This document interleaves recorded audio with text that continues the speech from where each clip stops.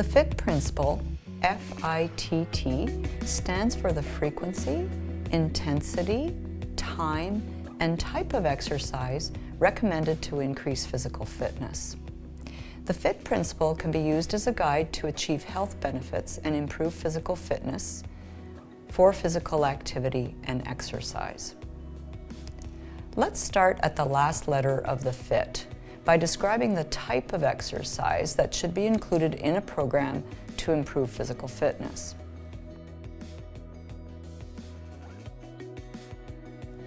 Cardio exercise or activity works your heart and lungs, making you breathe a bit harder and will improve your energy levels. Examples include walking, hiking, swimming, or biking.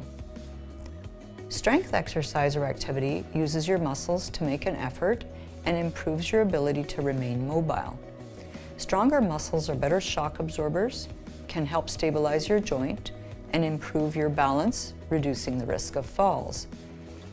Examples of strength activities are heavier house or outdoor work.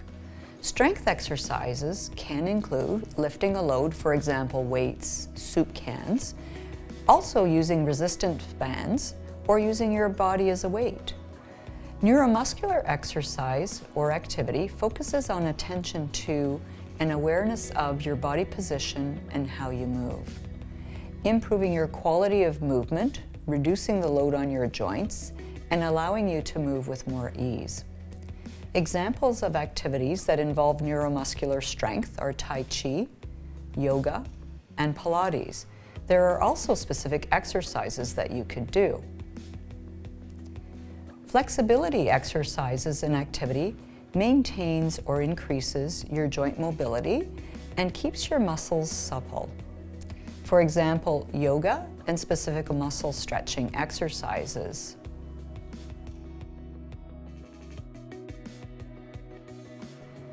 For cardiovascular exercise, aim for most days of the week, or at least 5.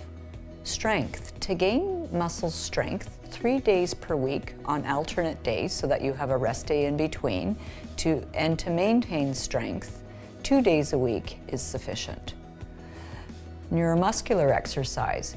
Aim for 3 days a week, but make sure you practice using proper alignment in your everyday activities, such as getting out of a chair or doing stairs. Flexibility. If your joint does not have full range of motion, aim for daily stretching.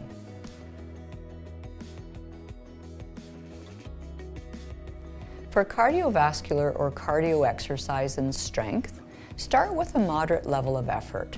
You may be more aware of your breath. With more vigorous activity, you will start to sweat and breathe a bit more heavily, but you should still be able to talk. Neuromuscular exercise. Focus on quality of movement, which will require a different type of effort. Flexibility. Only go to the point of a strong pull with a steady hold, no bouncing.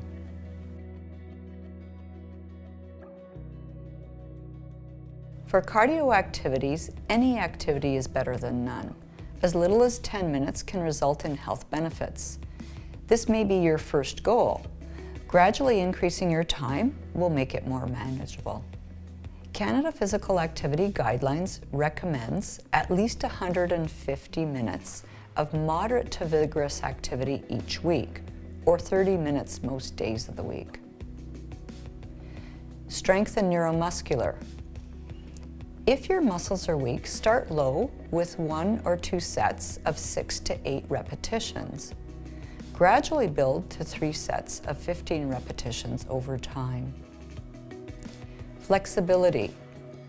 Do each stretch up to 3 times and hold 45 seconds.